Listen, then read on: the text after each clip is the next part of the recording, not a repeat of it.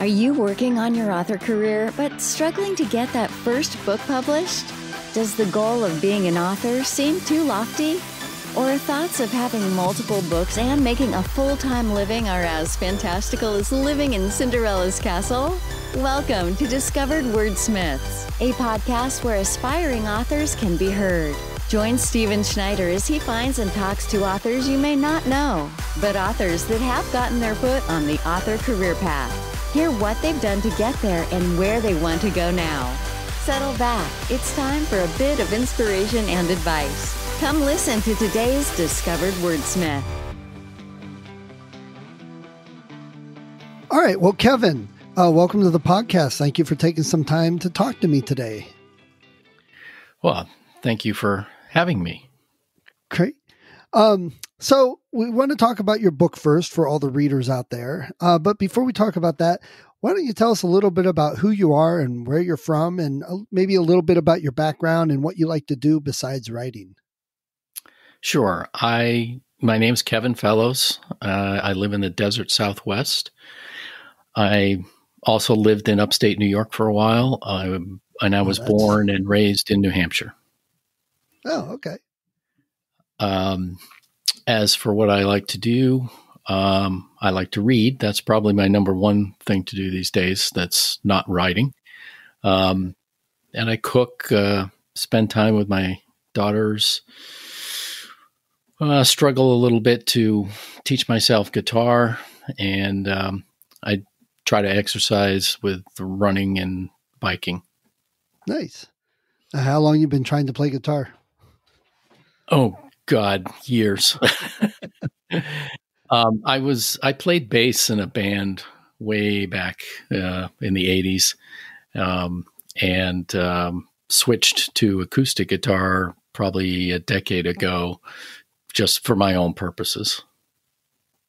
Okay. I sound the same. I played bass for a rock band group back in the 80s, Friends. And I've always had trouble trying to play guitar. I don't know. The strings are too close. It's too hard to switch between the chords for me. I don't know. It's those extra two strings. It's just too much. Yeah. My brain can't handle it. Yep. Same. What have you been cooking? Anything good lately? One of my daughters really likes Korean food, so I've been doing some various types of Korean rice and meat dishes. Does she like kimchi? Actually, she does not. I do, but she doesn't. Yeah, it's not exactly something everybody likes. Right. All right. So so obviously you're not like right out of high school or anything right now. Why did you decide to start writing? Well, I've been writing actually since I was in high school. Okay. So the first thing that got me started was probably a Steinbeck and Hemingway English class. And I was really bored during the Hemingway semester. And I, as any 17-year-old arrogant boy, I just thought I could do better. So I started writing a novel in class. It was called The Meaning of Life. Again, no arrogance at all. Yeah. Yeah. But then, I got more serious about it as I got a little older. And in my late 20s, early 30s, I was submitting short stories to the magazine market. And back then that was, send us printed manuscript with self-addressed stamped envelope and get responses. And I eventually got to the point where I was getting some, personalized responses, still rejections, but they were personalized. So I thought I was climbing the ladder. And that's better than a lot. Yeah. But then life kind of intervened, marriage, kids, things of that nature, and finishing school at night, building a career to support that family. So I was still writing on weekends, and mostly writing, longer epic style fantasies. And not really focusing much on craft, just writing because I enjoyed writing. But always had in the back of my mind that I would be publishing at some point. What pushed me over the edge probably was 4 years ago this month, I had a heart attack. Oh. And yeah, at that point, I realized all those stories that I thought I was going to write someday there might not be a someday.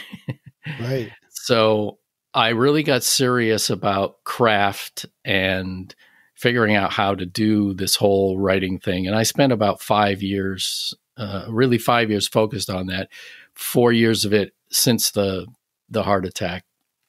And I attended some workshops and went to some conferences and, like I said, just really focused on how do you write a novel or short story, and tried to get a lot better at it.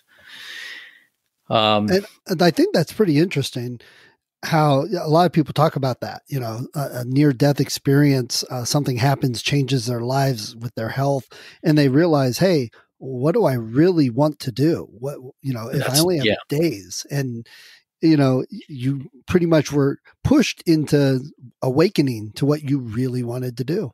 Yeah. I mean, I knew that that's what I wanted to do. And I had just had kind of a vague idea that it was kind of after my career.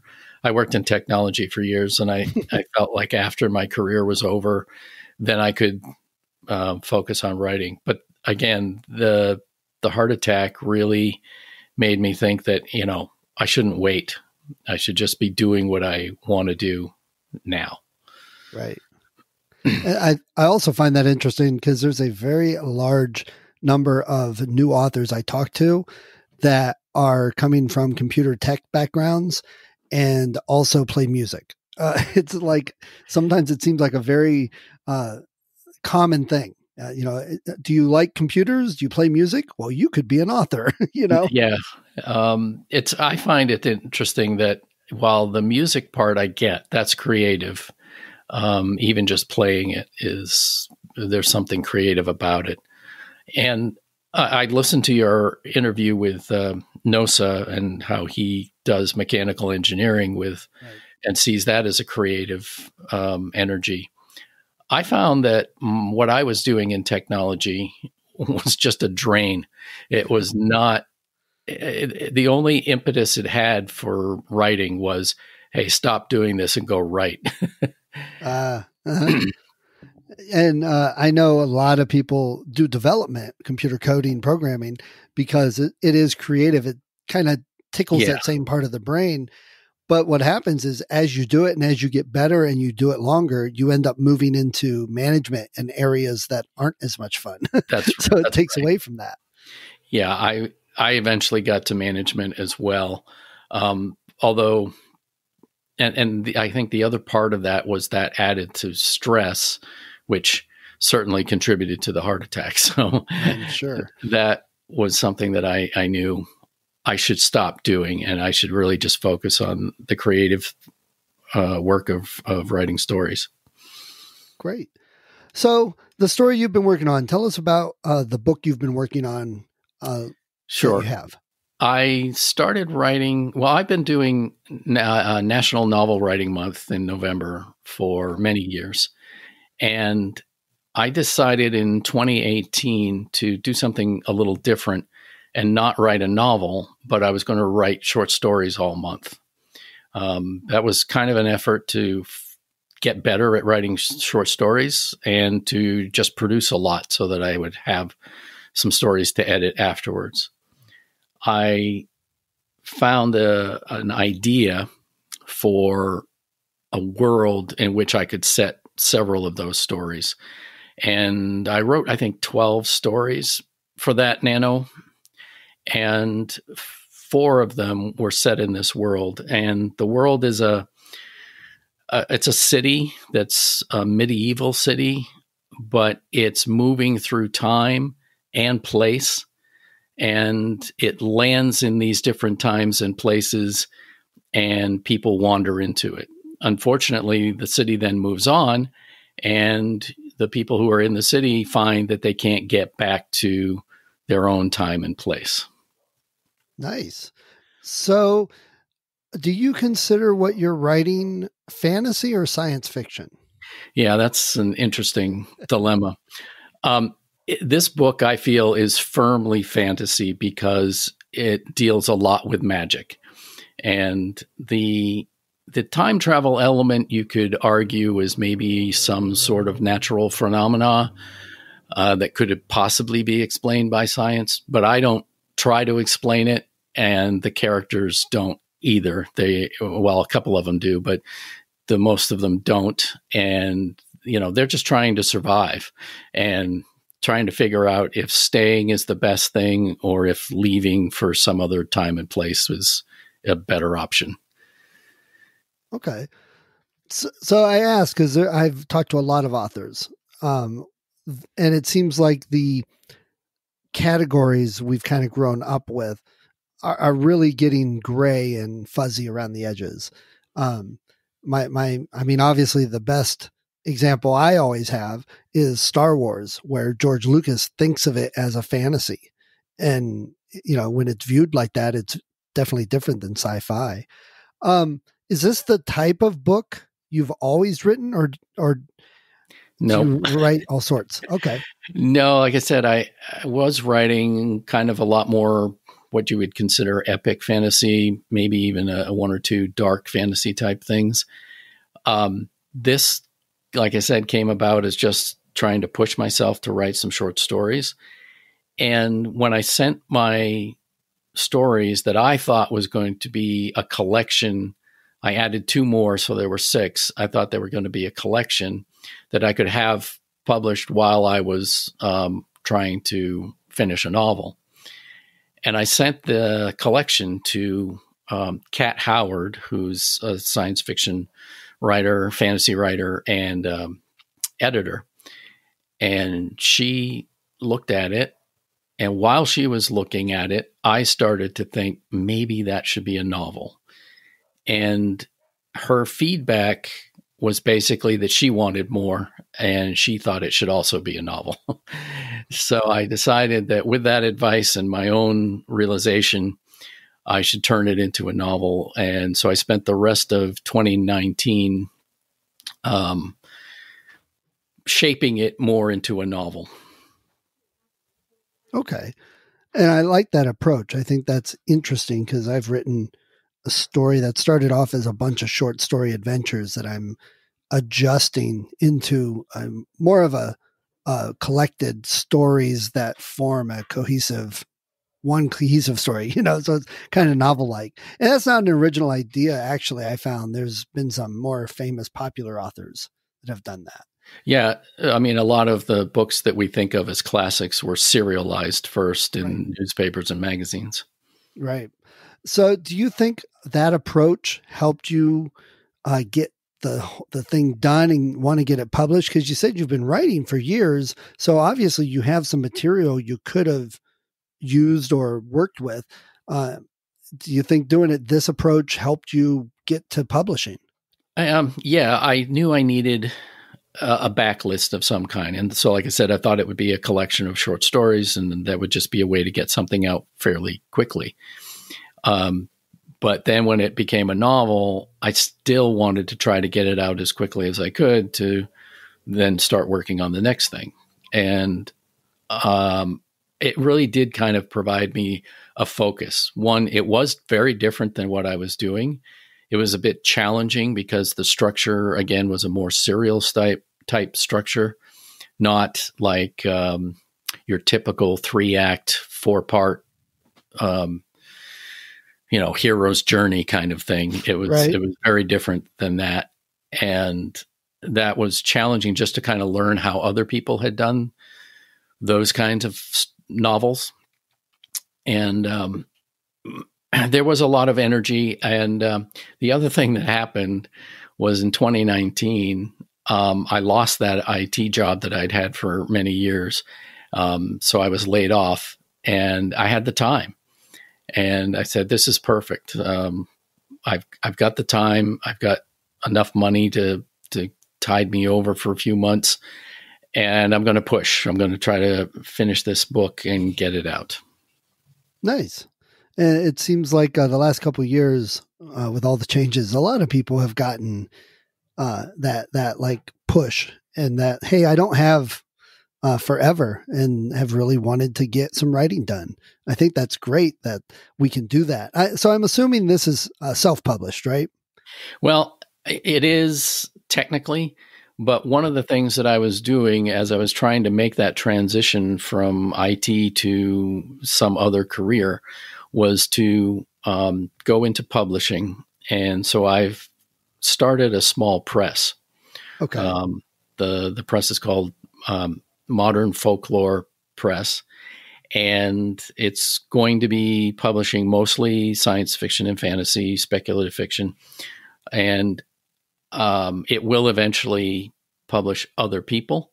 But right now, it's only publishing me, so technically, it's self-published. Yes. Okay. And have you gotten any feedback from people on the book yet? Yes. I've talked to a few people. These days, we're not talking directly with a lot of people, but I've talked to a few who have read it and they enjoyed it. And that was nice to hear. My Goodreads and Amazon ratings are at 4. I don't have a lot of either, but they are at Nice. 4 stars, which feels good. I know there's some 1 stars coming, and I'll have to deal with that. But right now, it's been pretty good. And then I did submit the novel for a professional review, which I have to say that is a more nerve-wracking process than sending it off to an editor, because you don't know what they're going to say. They might find something really terrible about it, and then it's going to be published as a review, and there's nothing you can do. It's out of your hands. Right. But I was fortunate. I got a 4-star review, and the text of the review was really positive, very warm. And I think the reviewer really got the novel and what I was trying to say. Good. So where did you get that reviewed? That was through Reezy's Discovery service. Discovery. Okay. Yep. And where can we get the book? Is it, I assume, on Amazon, but did you go wide, or are you staying with Amazon right now? Yeah. Again, because I'm running a small press, I'm taking the long view and working a bit more like a traditional publisher. So yes, it is available wide, any bookstore, anywhere. In fact, I did a few BookBub ads, and they sent me a note saying my ads weren't working. And the reason they did that was because they're very focused on ebooks, and those ads did not have any clicks to any of the ebook stores, but they had a lot of clicks to IndieBound and what's the bookshop.org and bookshop.uk. So I knew that people were buying the paperback, and they were buying it from independent bookstores. Interesting. So why do you think that was? Well, I kind of think that's partly because the book is a different type of fantasy. It appeals to people who read widely across multiple genres, and they're not really focused on finding, as many ebooks of the same kind of thing as they can find. They're more interested in what I consider the luxurious aspect of sitting down with a good book and reading it. And obviously they're readers who support their local bookstores. Nice. That's probably a good demographic to target if that's who you think they are, because that's how I read. And I know I've gotten to discussions with other authors that they like, well, if you write fantasy, you have to write every book fantasy and stay fantasy. And I'm like, but I don't read that way. And a lot of my friends don't. So it's good to hear somebody else with kind of the same thoughts and running into the same thing. Yeah, I did a little bit of very informal, very unscientific research into how people figure out what book they want to read next. And I think I asked about 20 people some questions about this. And obviously, the number one way that people hear about new books is word of mouth. And that's always been the case. It doesn't matter whether it's traditional or indie published. That's just always the case. But I went a little deeper and I asked them, what does word of mouth mean? Does it mean through a Facebook group or Reddit, or, you know, how do you find out these things? And the number one way that people communicate that they love a book is they text their friends.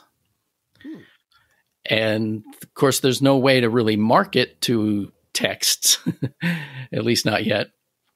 But it did kind of confirm what I thought, was spending a lot of money on ads through Facebook or, something like that probably wasn't going to make sense, because that's not where people were hearing about the books they wanted to read. They were hearing it from their friends and family, and they were hearing about it not necessarily face to face, but through texting. Oh, well, that's interesting. I'm going to have to think about that and ask some others about that and see how. Yeah. Again, my sample size was pretty small, but still, that's, I think, what we all need to do is figure out how to get a hold of the people who like your book. And that's, I mean, at least you did a little, and that's something to pursue. That's definitely an area people haven't used a lot of, obviously. Right. And I think it does go back to, knowing your readers. And when you're first starting out, that's really hard, because how do I know who likes my book? Because nobody's seen my book, right? Right. It's something you learn over time, and you do have to try different things. I mean, yes, I'm trying advertising through Amazon and BookBub, and trying to figure out what that means for me and the type of things that I write, and the specific book that I have out right now. But it's, it's a bit of a challenge. It takes some work. Yeah. So this book you have out right now, what was the name of the book again? I'm sorry. I was just thinking we haven't actually mentioned that. It is called At the End of the World. The city in the book's called At the End of the World, or The End of the World is the name of the city. And so it's At the End of the World. And there's a short story reader magnet that I did called A Map at the End of the World. And I've actually written a book of poems that I'm going to bundle together with the short story that's called Poems from the End of the World. Oh, nice. Okay. And I'd love to hear if you think the reader magnet helps. Are you planning on doing a second book following this, a sequel? No, this pretty much is a standalone, which again is making it more difficult to market, because I think there is some traction for people across all genres who like to see at least two books if they really love the characters. But the way the plot turned out, the way the characters made their decisions, I would have to introduce an entirely new cast of characters to do a second book. And so I won't say never, but it's not in my current plans. Got it. Okay. So for you, growing up writing, I assume, and you said you like to read a lot. So what are some of your favorite authors and favorite books? Yeah, I read widely. I read literary fiction, science fiction, history, nonfiction, just kind of across the board. I used to read a lot of horror when I was much younger. So I'm going to focus on kind of the more recent, current books that authors that I'm kind of following. I think Sophia Samatar is probably one of our best fantasy writers. She has a short story collection called Tender, published by Small Beer Press. That is just a wonderful book, and I go back to it again and again for inspiration. Arcady Martine's Memory of Empire. I thought that was one of the best science fiction things I've read in recent years. Well, when I was younger, Tim Powers, Anubis Gates and those kind of books were a big influence on me. Also Ursula K. Le Guin, both her fantasy and her poetry. David Mitchell, who wrote Cloud Atlas and the Bone Clocks. And I was able to actually meet David, and we talked for like 5 minutes about craft. He's a really nice guy, and I really enjoyed both his books and his conversation. N.K. Jemisin, Mary Robinette Kowal, Guy Gabriel Kay. Those are all people that I really enjoy reading a lot. I've also met Mary Robinette, and she's amazing. Very recently, I read a book called Mem by Bethany C. Morrow, it's a very short book, but it's a really interesting kind of a what if speculative fiction, but full of a very emotional impact. And I really found that to be very entertaining, and from a writer's perspective, I learned a lot from it. And then probably the last one I will mention was Amanda Hackworth, who wrote The Unwritten Library, which is kind of a wild and crazy book and right up my alley. I'll have to put some links to some of those for anyone that's looking for similar books. Also, down where you live, do you have a favorite local bookstore? Yeah, this is a tough one. Obviously, nobody's spending time inside bookstores these days. There's one that is in downtown Las Vegas called the Writer's Block. It's not easy for me to get to, so I don't go there, but I have ordered online from there. However, as I mentioned, I grew up in New Hampshire, and every time I go back to New Hampshire, I stop in at Gibson's bookstore in Concord, and I love that bookstore. Nice. Okay. I like to put links to bookstores for people going around. All right. Well, David, I appreciate you taken some time to talk to me about your book. Before we finish this section of the podcast up, what would you tell people on why they should get your book and read your book? Because I think it is different. It is a fantasy, so you can kind of escape to it. It's got a little bit of alternate history and some contemporary characters as well. And I don't know, I love books with an ensemble cast. So if you like an ensemble grouping, then I think this book would be for you. Sure, there's world building, there's some magic, but the focus really is on the characters and their relationship between each other. And Kevin, where can we find your book and find you online? As I mentioned, the book is anywhere, any store, Kobo, Apple, Amazon, your local bookstore, even the library. I managed to get my local public library to order it, and I borrowed it. So I would suggest that anybody wants to do that, they can. I'm easy to find online, just kevinjfellows.com. I'm on Twitter and Instagram, both as @KevinJFellows. I do have a Facebook, but I don't do a lot there. It's also Kevin J. Fellows. But Twitter and Instagram are where I spend most of my social media time. But kevinjfellows.com is probably the most direct and easy way to find me. Great. Well, great. Thank you. And I appreciate hearing about your book. I hope some people find it interesting. And thanks for taking some time to talk to us about it today. I loved it. It's great. Thank you for listening to Discovered Wordsmiths. Come back next week and listen to another author discuss the road they've traveled, and maybe, sometime in the near future, it might be you.